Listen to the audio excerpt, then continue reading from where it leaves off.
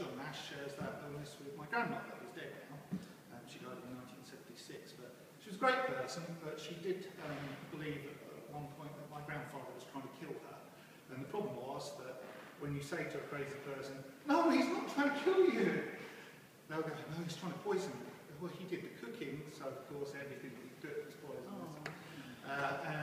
When you say, "Honestly, he's not trying to kill you," then you're in on the conspiracy, so you're trying to kill him.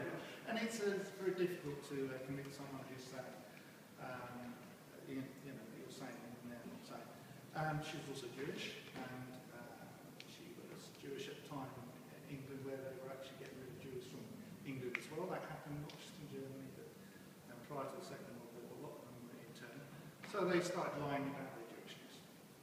Wouldn't tell people they were Jewish, they changed their family name to hide that fact. And this is a poem about her. She was always known as Mims, which is short for Mademoiselle, but that's just the way it was. Mims, my grandmother. Added to the list of things from that time, saying, "Hello!" down the cave tunnels of an echoing underpass. Lily of the valley, toilet water, clear like vodka, yet a sweet musk that throws itself up your nose and into a headache. Earthworms that writhed under the spade and were supposed to become two separate worms, but apparently died from this life.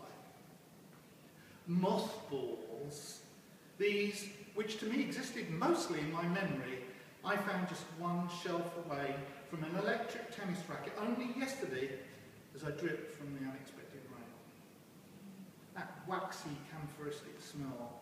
They fired up something in my mind that had been buried since I was a 7-year-old.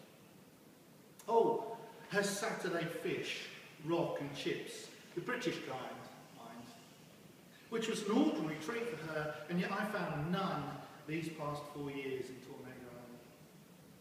And Toby, her sausage dog, a slick-backed Dachshund swine dog who growled foul-breathed death threats at me, even as he was scooped into the rolling landscape of her underworld.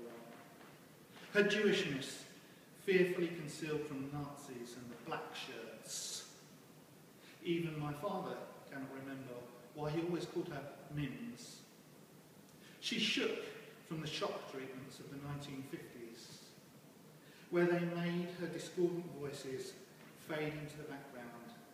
Her husband's career as a serial killer, bent on her gruesome dispatch, cut short by sleeping jabs, and a wild trip to fairyland and back to reality with the help of high voltage, toe-curling, back-thrashing, leather-biting electrodes to her crazy bits.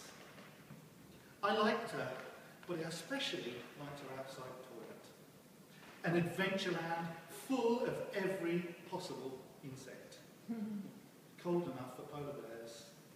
And the fact that she had an old Anderson air raid shelter in her landing strip back garden.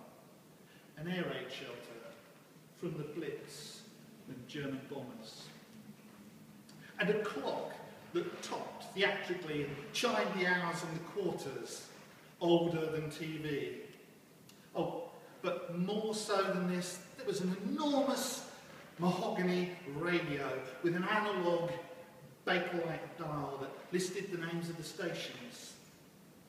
I remember Luxembourg. It was 3. Then she died, and these shadows are all I have to remember her by. And that